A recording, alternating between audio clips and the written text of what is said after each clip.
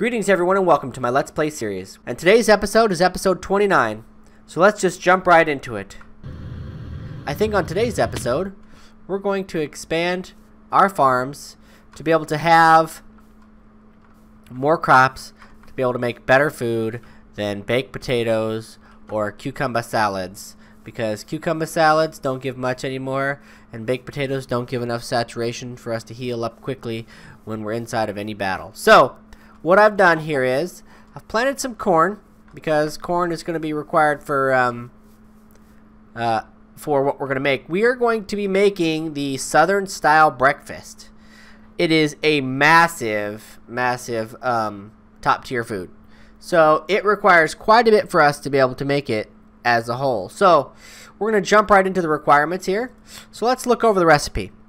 We have the biscuits and gravy, the biscuit and the gravy itself, which isn't too difficult. It's just dough and butter, and that just pretty much requires salt, flour, the mixing bowl, and water. And then you've got the butter itself, which just requires heavy cream, salt, and a saucepan. So then you head over to the gravy, and it's just stock and flour. It's pretty easy. And then you have biscuits and gravy, which in and of itself is already a good meal to have.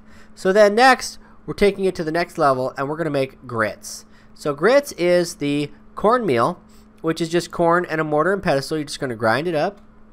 And then it requires some milk, some salt, some water, and a pot. And so then after that, it's pretty much growing, having pigs, having eggs, and making toast, which is pretty easy. So what we're doing for that is we're growing some carrots, because we need carrots to be able to get our pigs to breed. So let's go check out the 2 pigs we caught already. And let's let them, you know, do what they gotta do. There they go. They love each other. And out pops my XP. And the little baby. So our pig population is going to keep growing. We'll come back to that though. So also something else we need to focus on getting for this particular meal is toast, which is pretty easy because it's just going to require bread and butter. So what I plan to do is I'm going to grow lots of wheat. We already have lots of wheat up and running. As you can see, we can just harvest it right up and be good to go. So what I want to do is expand on this. Every area that we need for this, I want to make sure that it's up and running and has what it needs. So what I was thinking about doing is putting in raised beds over here. Having raised beds for corn, having raised bed for carrots, having a raised bed for all the things we're going to need for not only this recipe, but I think in the future we'll make some of these other recipes. There's some that are even higher than the Southern style breakfast, like the corned beef breakfast. I think I'll eventually get to that because it is a 1332 recipe. That is insane and amazing all at the same time. So either go big or go home, right? And that's exactly what we're going to do on today's episode. We're going to make several of these Southern style breakfasts, and we're going to try to have a stack of 64 of them on hand to keep us going. Because I'm not sure what those buffs can do, but we're certainly going to find out. So let's go in the house and see what we can. Well, let's start by grabbing some milk. We could always use some milk for the heavy cream and for a few other parts of the recipe. That's pretty easy. You're just going to take a bucket, right click on a cow. We now have milk. Do those buckets stack? They do not. But that's okay. So let's go down here. We have our kitchen set up now. We've modified it a little bit to make it a little bit better. So we take our fresh milk here, and we go just like that. We got 8 buckets of fresh milk, which we'll put with the other fresh milk we've made. I just want to show you how that's made. So we're going here, and let's start out by making some of the salt we need. Salt is actually free for us because we have an infinite water supply due to our sink, and because we have the pan or the pot needed to be able to make it. So if you just shift click on it, you'll get a full stack in your inventory of it. So that is pretty awesome. So we'll go in here into our cabinet and we'll put our salt in there. Now what we'll also do is we'll tack this wheat in there that we just got, which is pretty nice. And you'll also notice we have some carrots. So the carrots we're going to be using mostly for the pigs, just to make sure that they're going to be okay. And then we'll work on getting the other ingredients we need. So let's keep going from there. So we know we needed salt. We needed salt for the butter. We needed salt for the toast. We needed salt for several other things out there. So let's look into what's next for us. So under our breakfast here, we're going to start with the biscuits and gravy as a breakdown here. So we're going to make biscuits first. So for the biscuits, we're going to need butter and dough. And then the bakeware, of course, but that's not an issue here. So if you take that dough and you mix it with flour and salt and a mixing bowl. So let's make some flour too. And we make our flour with a mortar and pestle and wheat. Simplest way to make it. So let's scroll down here until we see flour. And then we're going to try to make a stack of 64. Bam, we have flour now. So let's put that in our cabinet. Bam. We have a lot of flour. So now the dough recipe has showed up in our menu. And so we're going to select it. And since we already have our salt, we already have our flour, we have an infinite supply of water, we have an unbreaking mixing bowl. Boom. We have a full stack of dough. Let's throw that in our fridge. You know, we've got to keep it chilled. So let's go in here and let's continue to look at what we're making here. So we made the dough for biscuits and gravy. Now we need to make the butter so that we can make the biscuit itself. So let's see what the butter takes. It requires heavy cream, a saucepan, and salt. So let's go get some more milk, and I'll be back once I've got enough milk to make this full recipe. Now I wanted to explain this before I got too far here. So when you're taking the milk from a cow, you can, in a lot of recipes, you can use the milk straight out of the bucket, or Pam's will break it down into 4 fresh milk containers for you, which will increase the amount of milk that you have by a multiple of 4. So it will give you more milk to use the Pam's Harvest Craft milk than it will to use the regular bucket of milk, which I'm okay with. By all means, let's save time and effort and or the amount of buckets that we need. Now I could have also used my milk jar here, but it's not near my cows and I haven't made the cow in a jar yet, which is very, very good. I just haven't done so yet. So let's take our fresh milk and let's throw it right here in the fridge, because of course you should always keep it chilled. So now we have our fresh milk.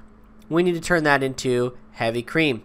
So to turn that into heavy cream, it's going to require fresh milk and a mixing bowl. So we already have both. So let's make our stack. We have now made a stack of our heavy cream. And so our heavy cream should be thrown right there in the fridge, because we got to keep it at a good temperature so that it won't spoil. Okay, so after that, after the heavy cream that we need for the butter, right there, we just need to make sure we have enough salt. Do we have enough salt? Let's check. Nope, we don't have enough salt. So let's make a full another stack of salt. Like I said, salt is free, so we can make an infinite supply of it. And there we go. We made a full stack of salt. So now, as you can see, the butter has appeared in the menu, and we have access to it. So let's make up a full stack of butter. Let's put that butter in the fridge where it belongs. Okay. So now it actually opened up a ton of recipes by activating that butter, which is just fine. And we need to now think about what we're going to do next. Oh, I can even make mayo. That's pretty awesome. Okay. Oh, I don't have the juicer yet. That'll be on the list at some point. But anyway, let's get right back into it. So we need to make that gravy. Right here, as you can see, we click on the gravy. It's going to require stock.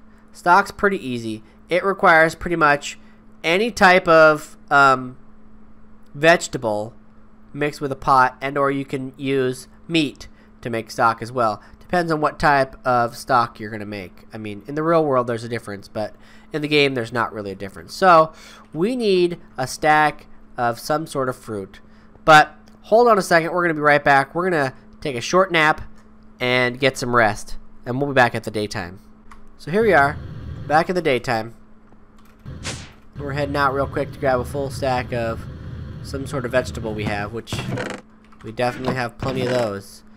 So we've harvested a ton of vegetables over the time, and we even have a ton of cucumbers. Let's see here. Ah, here we go. Here's where we have a lot of vegetables. I don't know if we can make stock out of lettuce. In fact, let's try to make stock out of lettuce here. We have plenty of zucchinis, some cucumbers. Oh, it'll work. Zucchinis will work because it's a multiplier of 3. Ooh, our corn's ready. Let's harvest that real quick. There we go. Let's head back inside. Let's go down here. Go to our place here, and we'll put those in there. So now we have plenty of zucchinis, cucumbers, all that kind of stuff. Let's see if we can make our stock out of those. I can even make cornflakes. That is amazing. So let's find our stock here. Ew, seed soup. So we need to pick one that's not going to use the carrot. So we need to take the carrots out because, excuse me, because we don't want to use them for this right now. We want to save them for later because they are valuable. So go down here to our stock. Oh, and it will use the lettuce. Very, very nice. So now, wow, we made a lot of stock there. Let's throw our stock in the fridge here. And then let's look at what we need next. We needed that stock for the gravy to mix with the flour. Let's see, do we still have flour? We do not. We need to make some more flour. It's pretty easy. Go down to our flour. It wants to use our corn. Pull our corn out of this thing again. We need to save that for our cornmeal. So, shift click, bam. We got plenty of wheat, which we're getting low on now. We're going to have to fix that. So now, we can make our gravy. Simple, straightforward, boom. There we go, got a full stack for gravy. Throw that in here. And now, if you look for it, we should be able to make the biscuit, which requires the butter, the dough. Wait, did we already make the biscuit? No, we didn't. We skipped at the actual final product of making the biscuit. That is kind of humorous. So, we got our biscuit now. And now if you look, biscuits and gravy. Boom. We now have 64 biscuits and gravy. To go with the biscuits and gravy I already made as an experiment to make sure I could get there. So, now we got the biscuits and gravy portion of it. Now we just got to do the grits and a few other things, which arguably are not difficult by any means. So, let's keep looking into what we need. So, we're going to need cornmeal. So, for cornmeal, mortar and pestle, and some corn. So, let's take our corn out of here, because we need to make sure we have access to it. And there's our cornmeal right there. So, let's make all the cornmeal we can, because we're not going to be able to do a full one, I don't think. And I get that. So, we'll throw the cornmeal in here. And so we have our cornmeal. We don't, I think we have some milk, but we're definitely going to need some salt, because I'm sure we used all of our salt. So let's throw that salt back in there. Always need more salt, right? So we can now make grits successfully. So let's make as many grits as we can, which will be a total of 9. We'll throw them in there. Now, if you look, we're missing pork chops and toast, because we already have eggs. So we got to get those last 2 pieces to be able to make this a complete setup here. So let's, for starters, make some bread. Okay, so we got 10 pieces of bread. That was a very inefficient way to make bread, but it will work for now. And then we need to make toast. So we're going to need butter again, which is salt, heavy cream. So we should have enough. We make, let's say, 5 sticks of butter. We should be able to make now toast. There we go. There we go. Made 5 pieces of toast. So now, let's take our egg that we have, and let's find a pork chop. We gotta have a pork chop. So let's go grab a pork chop. Let's not kill our breeding stock right now. Let's enhance our breeding stock by feeding it here. We don't have pork chops. We have lamb and mutton. Okay, so we do have some carrots ready. Very, very nice. Grab some of these carrots. Let's go help these guys increase their numbers. They are our friends here. There we go. Oh, we gotta grab our XP. Boom, got it. So now let's go search for a pig. It's nice having a jetpack. It's really, really nice. So I'll be able to search and find a pig fairly quickly for us to be able to use for our recipe. And we'll cook it right up. I wanted to test the oven anyway. We haven't tested it out. And I think it would be nice to test it out with like the actual additions. Tiny coal. So where are you hiding, Mr. Piggy Pig? Come out, wherever you are. Oh, they're being quite elusive. So what I'll do is, I am going to go off camera for a minute until I can find a pig, and then I shall return. So I found a whole cluster of them, as you can see here. Let's feel bad for them because that's the first one we've had to kill. We don't like to Oh no, he's running. He's a good runner. There we go. These pigs are in fairly good shape. We're going to take all of them. Okay. Now the final one. There he is. And we got 16 chops out of that, which should provide enough for us. So let's head on back. So we're back. And we were able to accomplish getting the pork chops. And I already cooked them up using the tiny coal, which worked out really, really well. And so what we're going to do now is we're going to, and I already put them in the fridge, so they're good to go. We have our 11 cooked pork chops. And so the plan here is to make it and see what it is like. So I've already made it once by accident. So, you know, you always got to make that accident. And I damaged myself to show you guys how effective this can be. So let me eat one here. And it is an amazing healing tool. There you go. So it worked really, really well. And it gives you strength and resistance, which is pretty amazing. So if that's not an end to a good episode, I don't know what is. But I'll see you guys next time. Thank you guys for tuning in. Please don't forget to like and subscribe if you can. And comment below with anything that you might have to say.